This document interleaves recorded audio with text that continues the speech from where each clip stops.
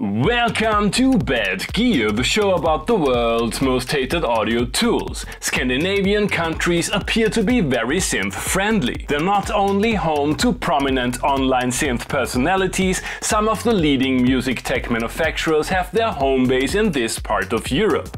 Today we are going to talk about the Clavia Nord Lead 2. This 1997 classic is the successor to one of the first, if not the first, virtual analog synth. While the pioneering OG Nord Lead didn't face much competition in 1995, version 2 had to stand its ground against instruments of manufacturers like Yamaha, Roland, Quasimidi and Axis. Seems like people were not messing around in the 90s. At the first glance, the Nord Lead 2 is ticking a lot of elegant, Nordic and, first and foremost, red boxes. A metal enclosure spreading an aura of indestructibility, a functional user interface with all the parameters you would expect from a real analog. And Clavia was kind enough to print a little guide to the not-so-analog functions on the front panel. The slightly over-designed stone mod wheel and wooden pitch thingy are still cool almost 30 years after the introduction of the first version. Number 2 comes with a higher polyphony count of 16 voices, even without the costly voice expansion of its predecessor. Ignoring the digital man behind the curtain, the UI had almost no learning curve for the analog synth aficionados of the 90s. 2 clean and clear oscillators,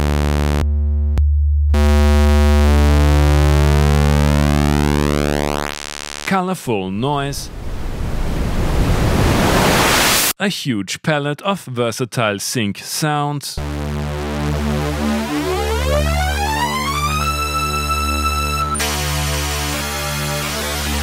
ring modulation, and wild yet musical FM.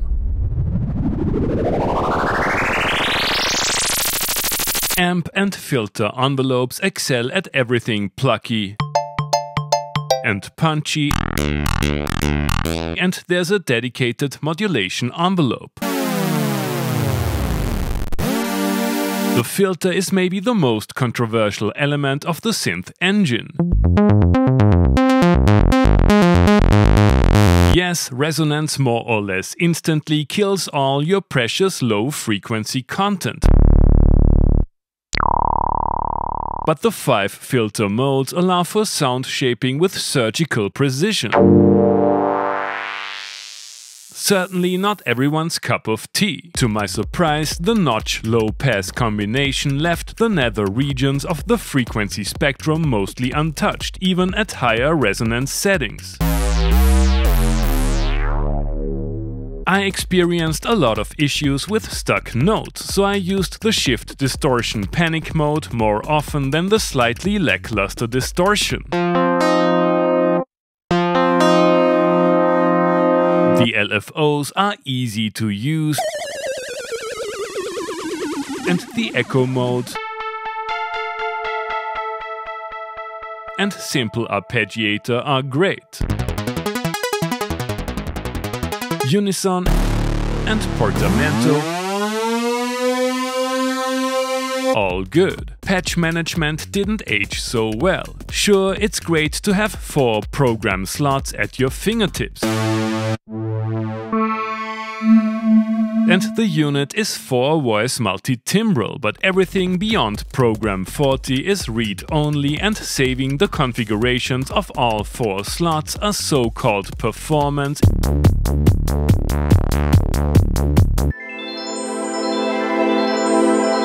is only possible when using an SRAM-based battery-backed PCMCIA card. You can set up layers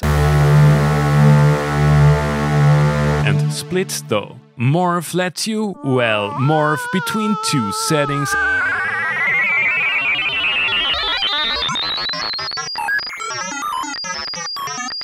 and is about as awesome as the 4 individual outputs. I've read a lot of negative comments about the keybed, but I personally had no issues with it. There's no aftertouch, although the unit is capable of responding to it via MIDI. The percussion kits are surprisingly fresh sounding and highly tweakable.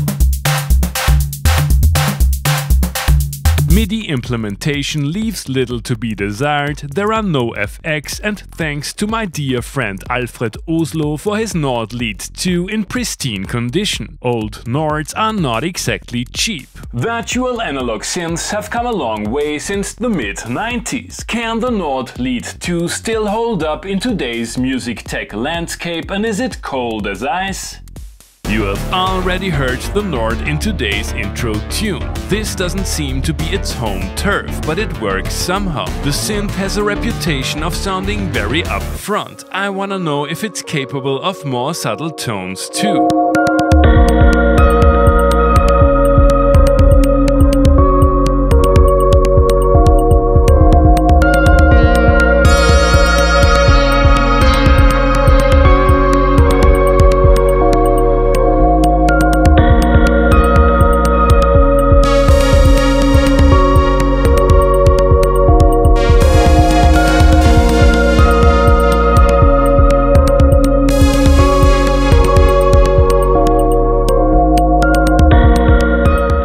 Nice. I'm not sure if I would call these sounds warm, but they fit the chill arrangement nicely with plenty of depth. I especially enjoyed the percussion patches. Let's tighten them up with a compressor, but leave the other sounds dry in the second jam.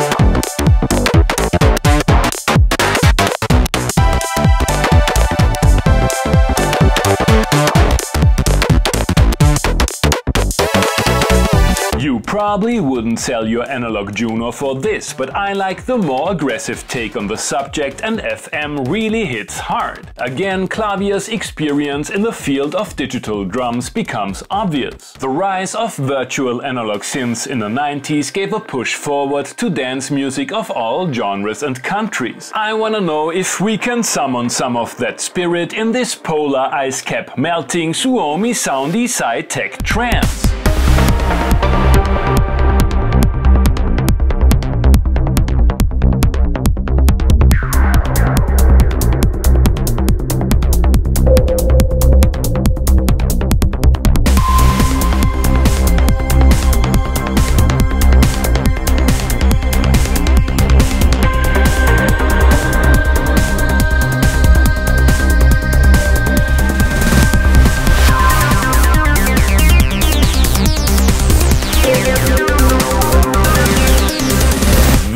The Clavia Nord Lead 2 is a road-ready, hands-on synthesizer with plenty of professional features and a very distinct character. Sure, there are more organic-sounding instruments out there. You have to decide whether you want resonance or bass, and it sounds a little dusty for a modern synth, but that's not necessarily a disadvantage in a time of omnipotent plugin monstrosities and $200 mini-moog clones. What is more, I find it fascinating how grown-up the Nord Lead is for a digital instrument of that era. It's responsive, mostly stable, and it can definitely take some abuse. But the most astonishing thing about it is that Clavia anticipated that we, the people of the future, will need a dedicated space on our keyboards for all the walkers. Thanks for watching and see you next time. Hey guys, I hope you enjoyed the episode. Feel free to like, subscribe, become a patron and leave a comment what other kind of gear you would like to see and hear on the show.